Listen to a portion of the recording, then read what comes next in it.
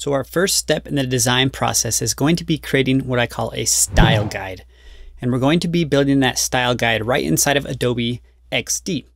So the first thing you want to do is just launch up Adobe XD.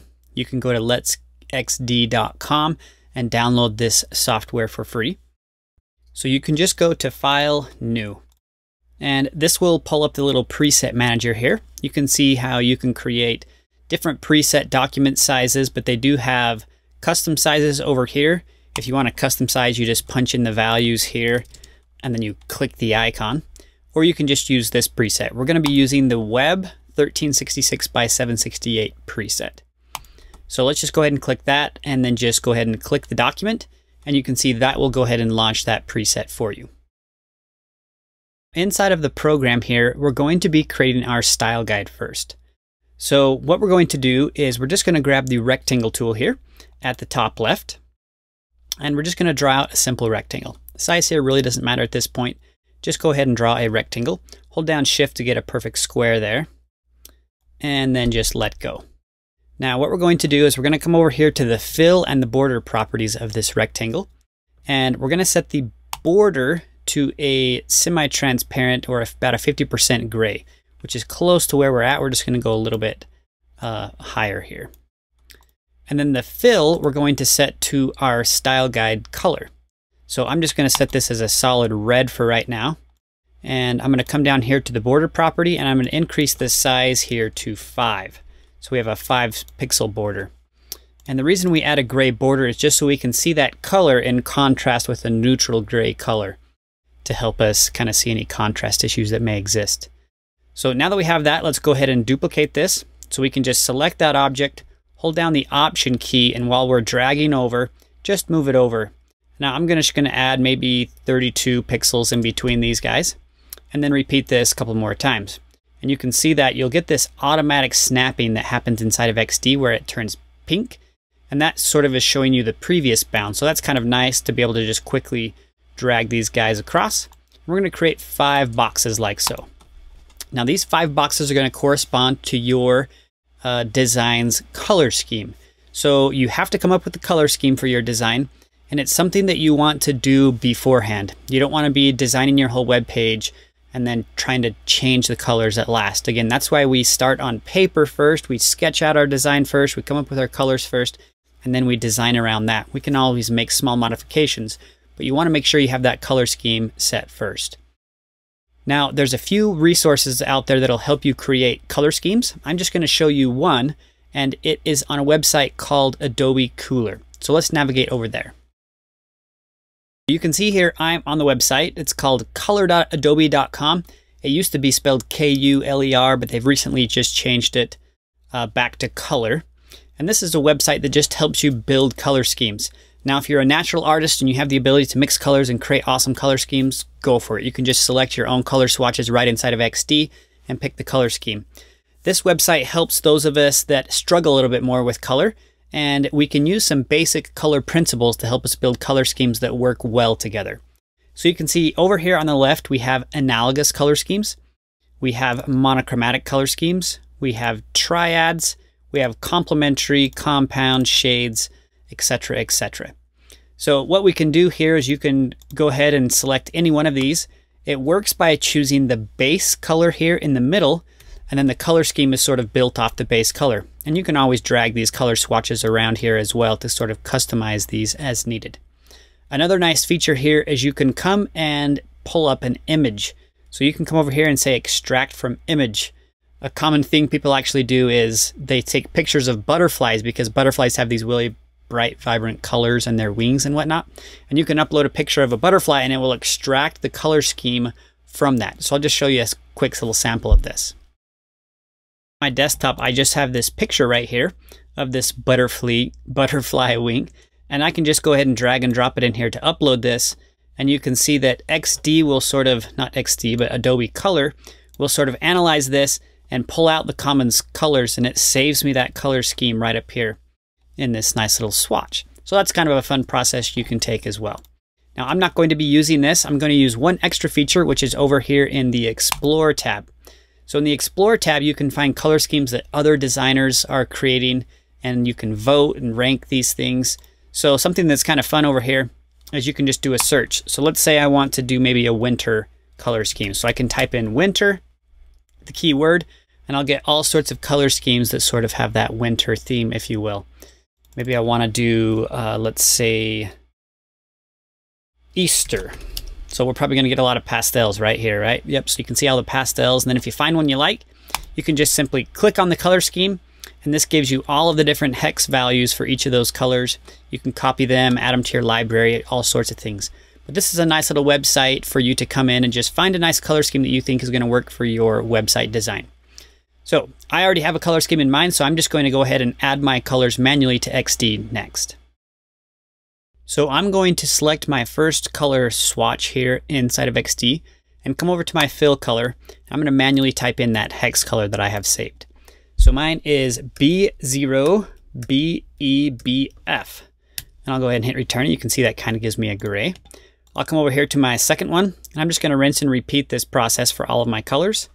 My next color is, delete this default color here, is 5A8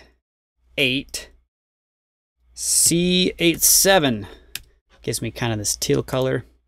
Come over to my third color scheme here. Repeat the process here.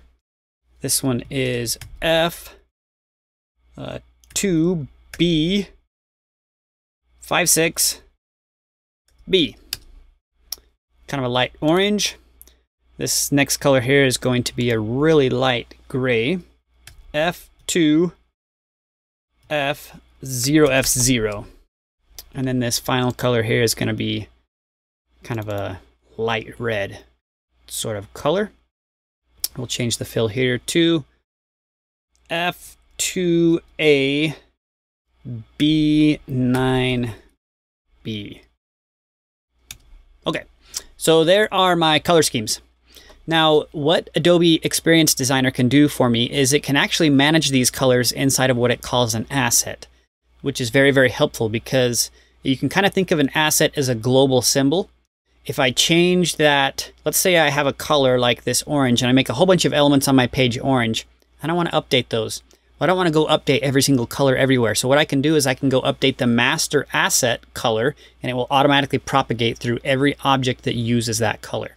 So let's go ahead and set that up. So we're going to click on our first one here.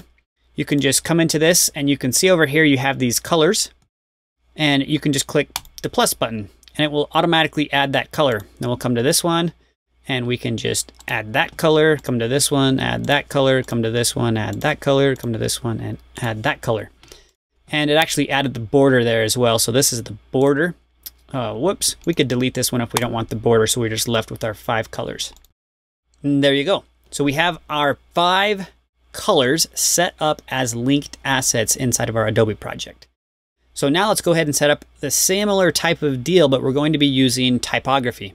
This way we can have our typography, our font faces, our font styles all set up in symbols, so that if we ever change those, it will propagate again throughout our project. So we're going to come over here and let's just grab the type tool. So we're going to grab the text tool here, come over here and click, and let's just call this one a heading 1. And then let's go ahead and click down here and we'll call this one a heading 2. And we're going to create 3 headings. We'll call this one a heading 3.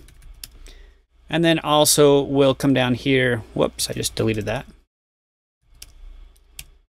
And I keep hitting return on these, make sure they don't have multiple lines. There we go. And then lastly, let's create a paragraph. So if you have the type tool and you click and drag, you can create a paragraph that has a fixed width. And just paste in some text here. So it doesn't matter if it's lorem ipsum, but just type out some text or copy and paste some text that you can use for your paragraph style. I'm just going to hurry and copy and paste some from the internet quickly. So I have pasted in just some random text here. And now let's go ahead and highlight all 3 of these, and we're going to use the align tools. So up here at the top right, you can see you have some alignment and grouping tools. So I'm just going to align them all to the left edge, and then I'm going to distribute them equally this way as well. So you can see when I distribute equally, that just equally spaces all those guys out.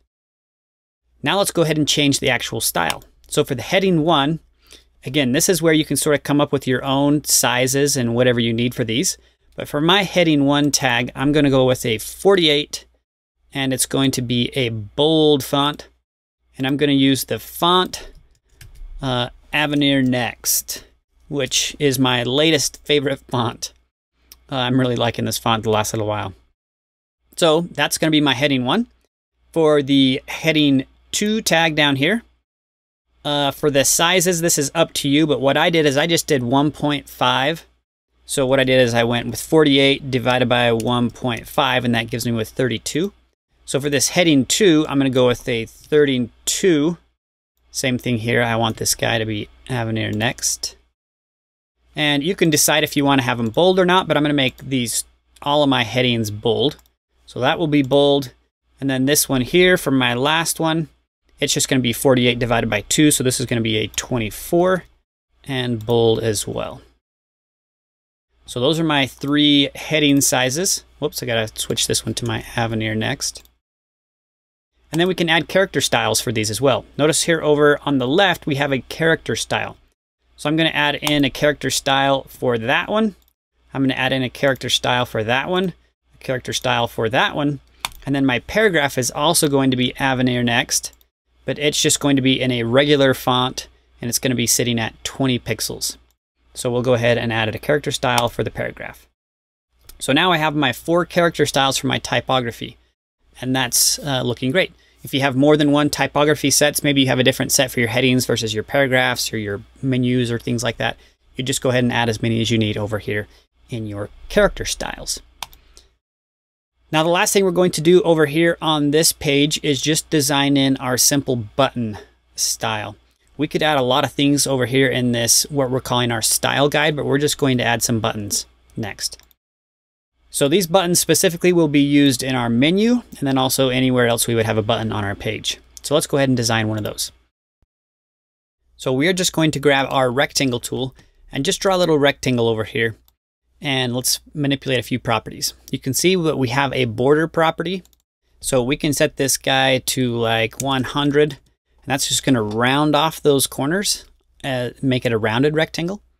And then we can adjust our fill. So I'm going to take my border and I'm going to set it to this color right here. Remember, this is our component. So I can just use my eyedropper tool and set it right to that. And then I can set my fill, and I'm going to set my fill right to that color. And that's automatically updated. Now I'm going to illustrate what happens if I change this. So watch what happens if I come over to this color. Remember, this color over here is part of our color asset. So if I edit this color and change it, notice how the 2 components that are inheriting that color automatically update. So that's, again, kind of the benefit of using those styles. So we have that set up like so.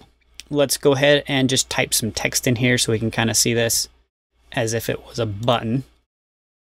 Some text, and we'll just kind of center this. You can use the smart guides there to center.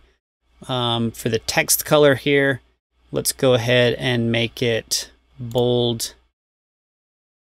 And we will also set the fill to white or something like that. Okay, so there is a basic button. And we're just going to leave this button right here for now. We can, of course, duplicate this. We could hold down Option and drag this down here. And we could create a color variant. So I could maybe select this and change the fill with my eyedropper tool to this one. And then we'll create one more color variant. Let's grab this one and drag it down here. And on this one, we're going to turn off the fill, just leave it with the border. And then for the text color fill, let's set that to, well, we'll just set that, I don't know, just something dark for now. Maybe we have a secondary button that kind of looks like that. So an outlined version of the button. In fact, on this outline, we probably want that border color set to a little bit darker, something like that. So there's our 3 variants for our simple button. So we're going to call this page our style guide. So we can come over here to this artboard, and we're just going to double click here and call this our style guide. And that's pretty much it. So now we have our style guide in place. Our next video, we're going to learn how to do a basic wireframe inside of Adobe XD, and then we will finally do our final design as well.